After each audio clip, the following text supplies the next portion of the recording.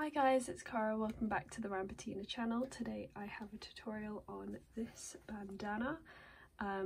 This bandana is actually using 6 colours and this time I'm just going to try it out with 4. But yeah, this is what the bandana looks like. So yeah, let's get started. It's really easy.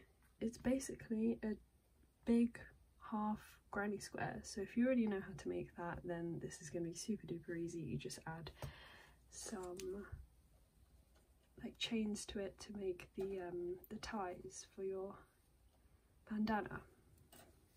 Yeah, super easy and quick, so let's get onto it.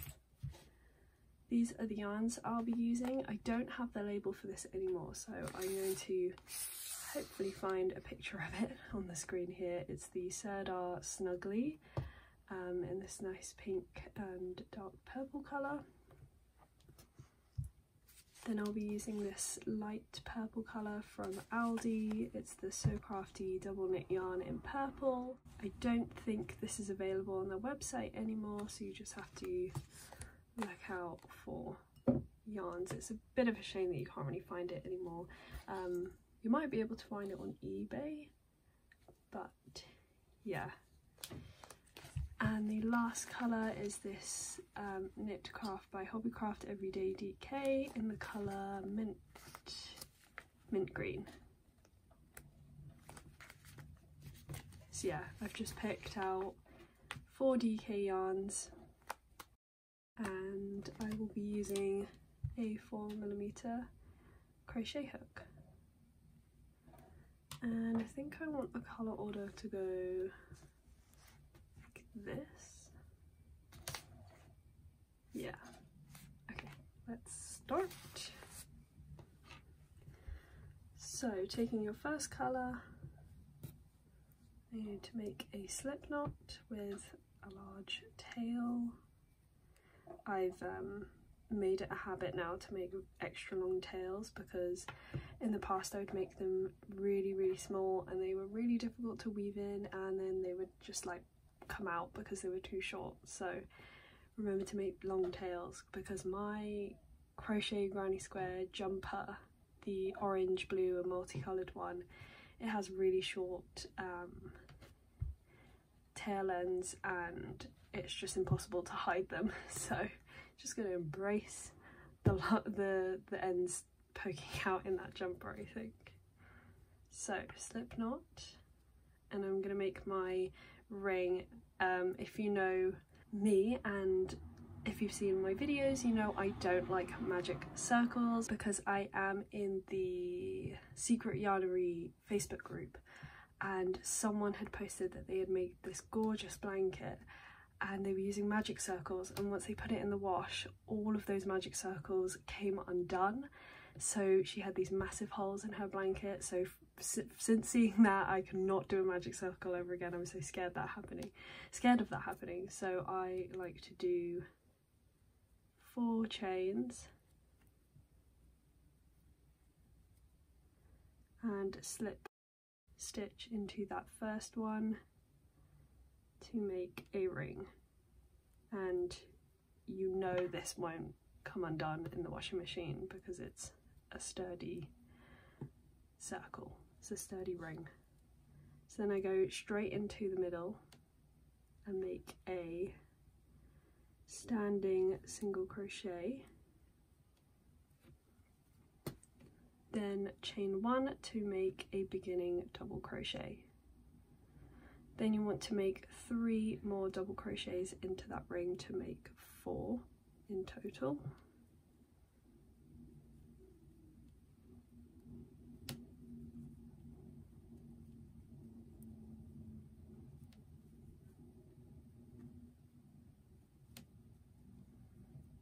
So there you go, you've got 4.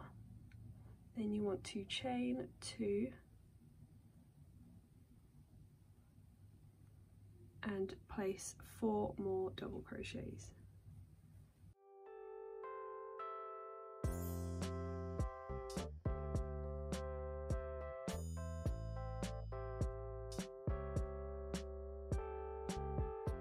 So then you want to chain 1 and fasten off. That is your first round. Make a long tail.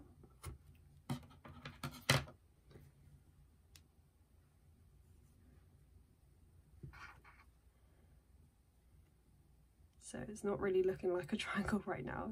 It's looking a bit lopsided, but it takes shape when you add your other colours. So we're going to grab our next colour, unravel it a bit. Oh, you know what, I like to just drop it on the floor, get it out the way, and I am going to make another slip knot.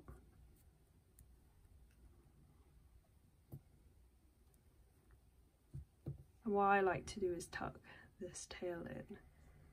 So I'm going to go in between the standing double crochet that we made, beginning double crochet we made at the start, which is the single crochet chain 1. We're going to go in between that and the double crochet next to it, so that you're left with 3 over here. So you want to go in between those, stick your crochet hook in there, and do another beginning double crochet. So a single crochet, chain 1, and then you want to do 3 more double crochets into that space in between those 2 double crochets.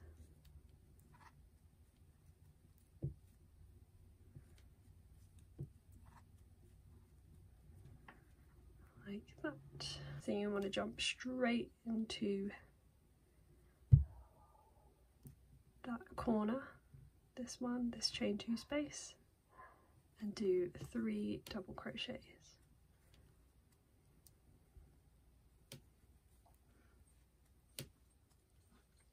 Make sure you crochet over your ends so you don't have to weave them in later. So you've got 3, chain 2, and 3 double crochets back into that chain space.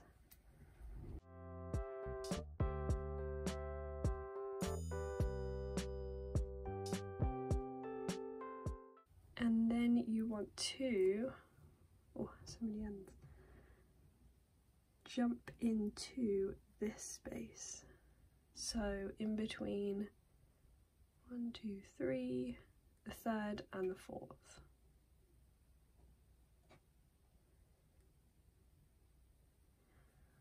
You are going to put 4 double crochets in between.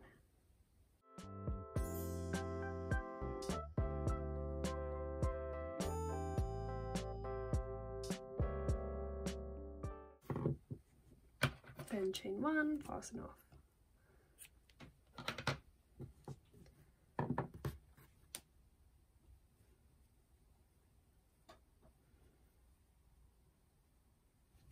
Right, I'm just going to cut off these ends just so they're not in my way. And it's a good idea to just do this as you go. So it's all out of the way and it looks neat and tidy.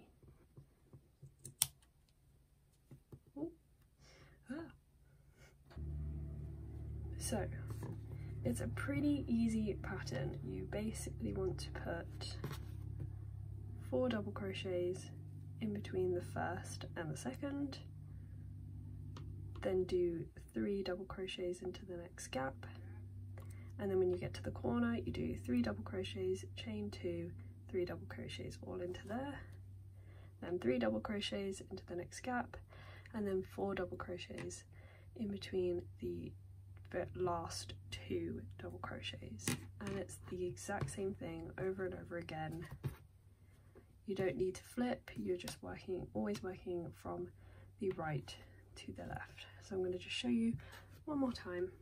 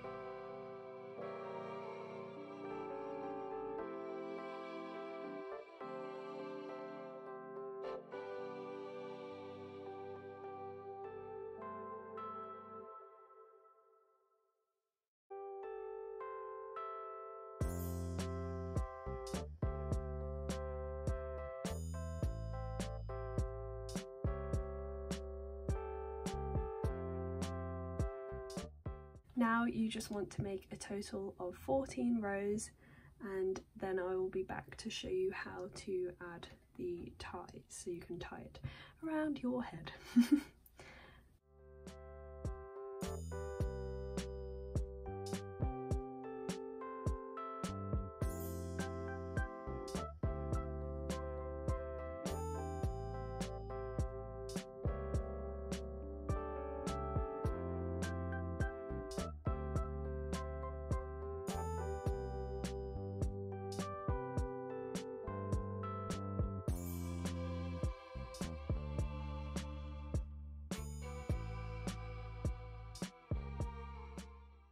Okay, so I have done 14 rows, and comparing it with the filbert bandana that I made a couple of months ago, I'm now noticing that I think I used a bigger hook. I think I probably used the 4.5 just because this one has turned out a tiny bit smaller. I did a bit of experimenting and this is what I like the best. I believe this is called a crab stitch.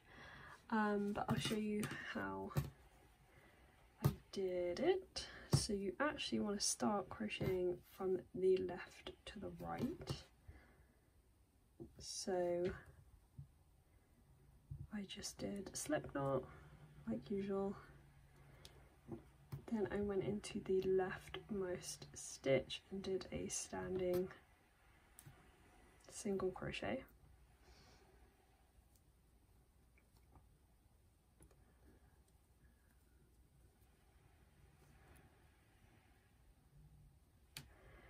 And then you want to single crochet but backwards. So I'm going to put my hook into the next stitch, like, oh, it's quite tricky to get the hang of, into that stitch and single crochet. Okay, I want to tuck my ends in, but I don't know how I'm going to do this backwards. So let's see, so then you go into the next stitch, this one, and I'm going to put my loose ends behind it, pull up your yarn over and pull through. Right, why is that really loose? Can you see that? Let's do it again. Oh, that's why.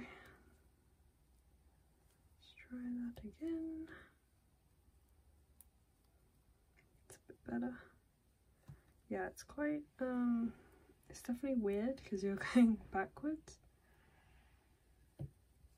but it has a really cool effect.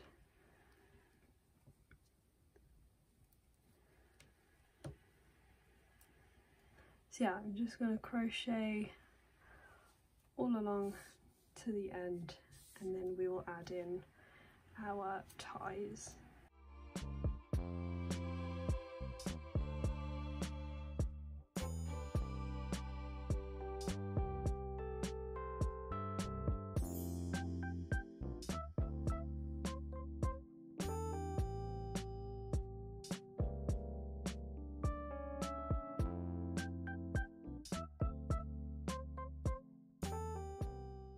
So yeah, this is the sort of edging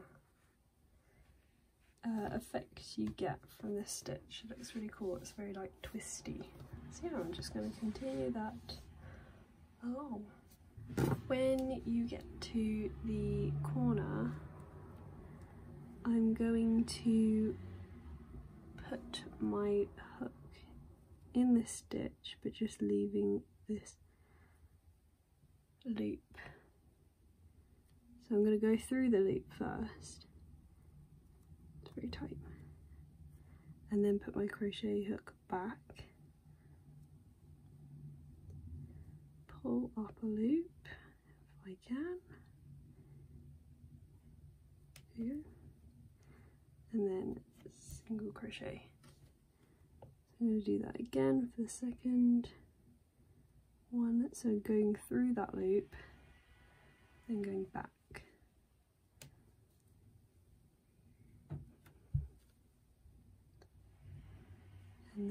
continue on. The edging is all done. I think it turned out really cool.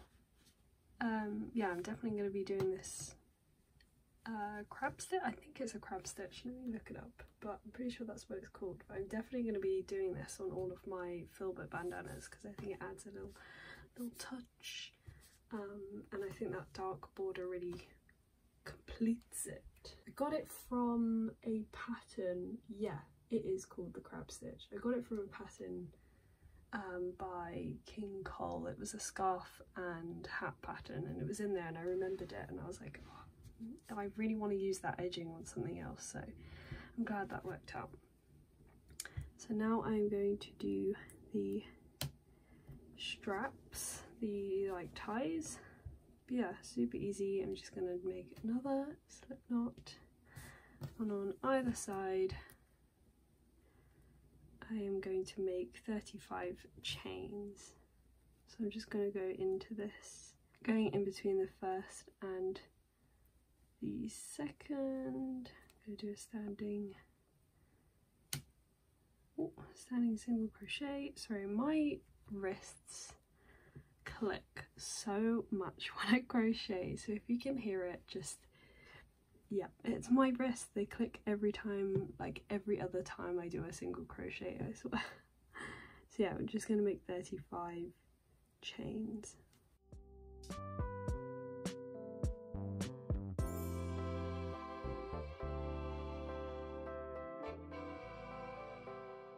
Snip off a small tail, pull it tight, and then I do the same on the other side. And this is what the filbert bandana looks like on all complete. I hope you enjoyed this really easy and simple bandana tutorial. I hope it was helpful. Thank you so much for watching, subscribing and commenting. Your support means so much to me and inspires me to create more tutorials and other crochet related videos. Don't forget to check out all my links below, as I will be hosting a giveaway on my Instagram @CaraElla very soon. Thanks again, see you in the next one. Bye!